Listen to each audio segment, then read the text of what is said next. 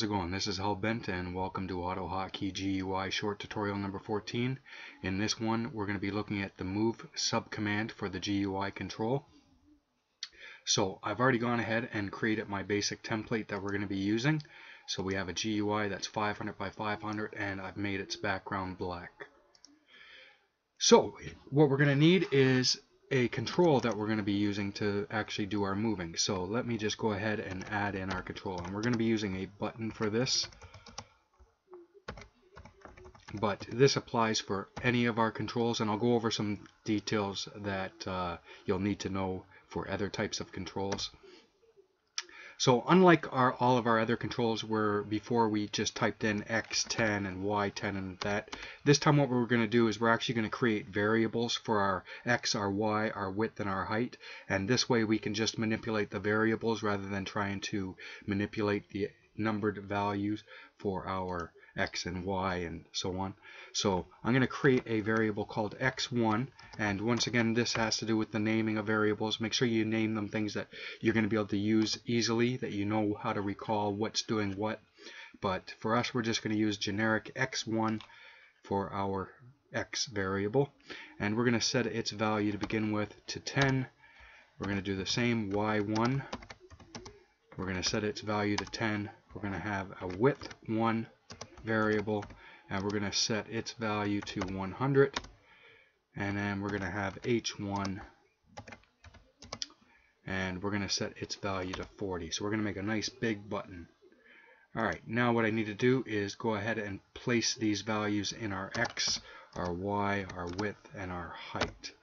And if I haven't covered this before, the way we used variables inside of this, because it's not expecting an expression, what we need to do is wrap our variables in percentage marks, and then I'll just go ahead and place them in. So we have our X1, our Y1, our width 1, and our height 1 variables. Okay, with that out of the way, next what we need to do is we need to associate a variable with our control, so that way we can use the GUI control command. Now I said this before, how even if we don't use a variable, there is a default variable that's associated with it. I think button would be button 1, and radio buttons would also follow along with button and everything like that, but you have to use the order that it falls in your GUI. So the easier way of doing it is just to go ahead and create a variable that's associated with it, rather than trying to use the other the control ID that's built into it. So we're going to call our button but1. Okay, nice generic name, and then we need a label that we're going to use to actually execute our movement. So G, and we're going to call this moving button. So our label is going to be called moving button. I'm going to go ahead down here before I forget, and I'm going to add in that label, moving button, and I'll add in its return right away. Okay, next what we're going to do is we're going to just put some generic text on this, and our text is going to say press me. Okay, let's have a look at what we have. So here we go, we have our button. Now what we're going to do is we're going to make it so that way every time we press on our button, we're going to make it move 50 pixels over to the right and 50 pixels down. So inside of our moving button, so each time we press on the button, it's going to execute the contents of this label, and as soon as it jumps into this label, what we're going to do is we're going to take our X1 variable and we're going to add 50 to its value. We're also going to do the same with our Y1 variable. We're going to add 50 to its value. Next, we're going to type in our GUI control command, and its subcommand is move. Now we need the name of our control, which we named button1 or but1, and then we need what we're changing. So in our case, you know what, let's do something else as well. Let's change its width 1 and its height 1 as well. So what we'll do is we'll make our button let's see. We're going to make our button 20 pixels wider each time we press it, and we're going to make its height 5 pixels higher each time we press it. So now we need to put that into here. So just like how we did up here, we're doing the exact same thing. So we're going to actually just, to save a little bit of time, we're just going to copy this, because we're basically just going to be typing this exact same thing in here. Okay, so there we go. We've said that we want to move to the new X1, the new Y1, the new width, and the new height. So we'll go ahead and run this. And now each time we press on it, the button moves to the right, moves down, it gets wider, and it gets higher. Okay, so that's the first little demo. Now let's try something else. Now what we're going to do is we're going to make it so that way our button kind of like hovers up and down. So to do that, we're just going to get rid of all of this stuff here. And what we're going to do is we're going to start with a loop. And then inside of this loop, we're going to create 2 more loops. And we're going to have each of them loop 20 times. So our main loop is going to be an infinite loop, and then our inner 2 loops are going to be 20 each. So it'll cycle between them, basically.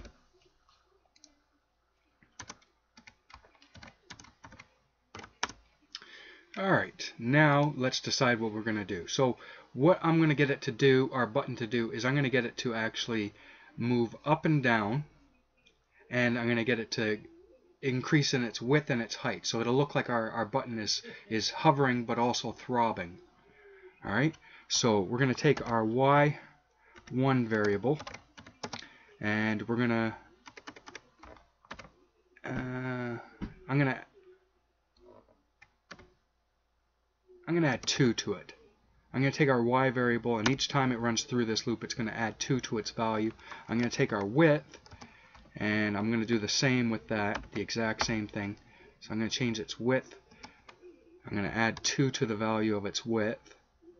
And with its height, I'm just going to change it by 1. So plus plus. So there we go. Each time it runs through the loop, the width, the y-axis is going to grow by, or it's going to move down by 2. So it'll start, let's say it starts here. Each time it goes through this loop, it'll start moving down. The width is going to get wider each time, and the height is going to increase by 1. Now we just need our GUI control, our move subcommand, our button 1 control, and the 3 things that we're going to be changing. So we have its y-axis, its width, and its height, and we'll just add in our values.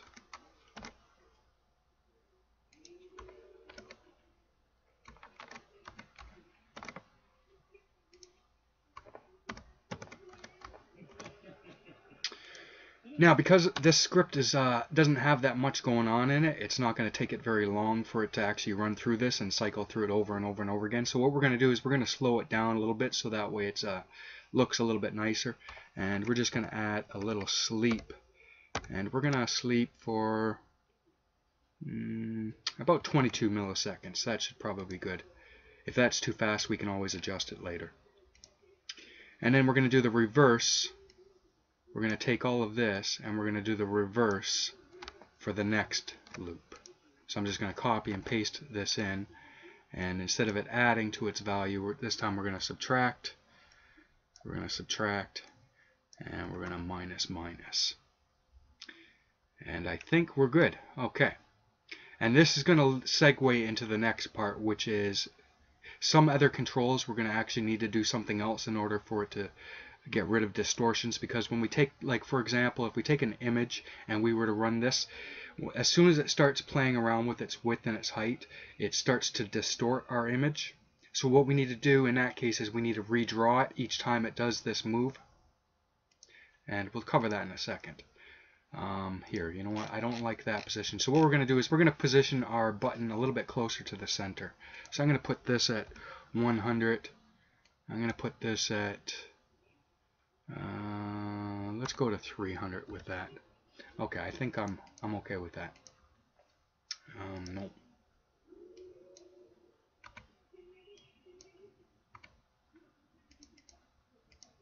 Okay, there we go. It's a little bit closer to the center now. So when I press this, it's going to enter into this loop, which is then going to enter into this loop, which is going to start adding to its y-axis, causing the button to appear to move down. It's also going to make the button wider and taller. And it's going to do that 20 times, and then it's going to do the reverse another 20 times before it jumps back to the top again and repeats the process. So let's go ahead and start it. And there we go. We have a throbbing button.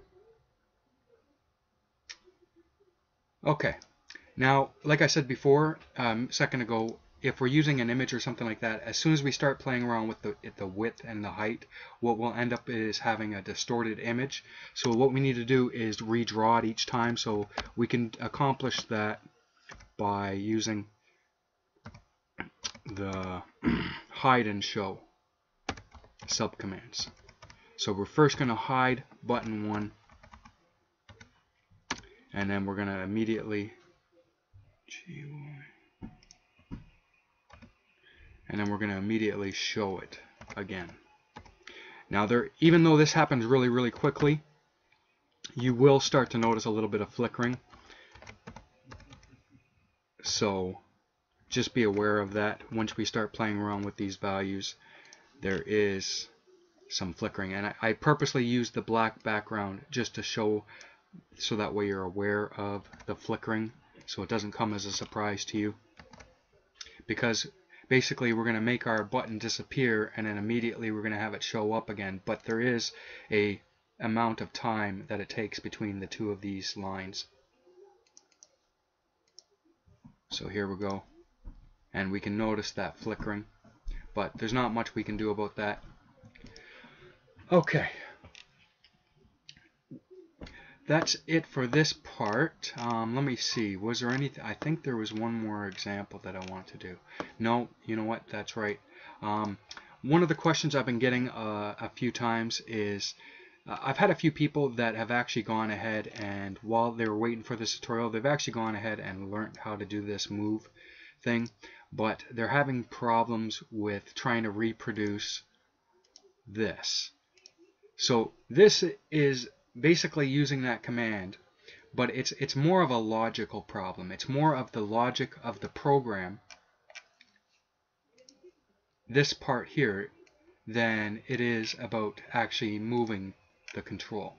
So I'm going to do another quick tutorial, which will be the next one, where I'm going to cover the logic of creating something more like this, and I'll cover a few other things, like for example, a object like let's say if I want to make a star background that's constantly looping over and over again, I'll show you how to do that, and a few other things like maybe a screensaver kind of thing.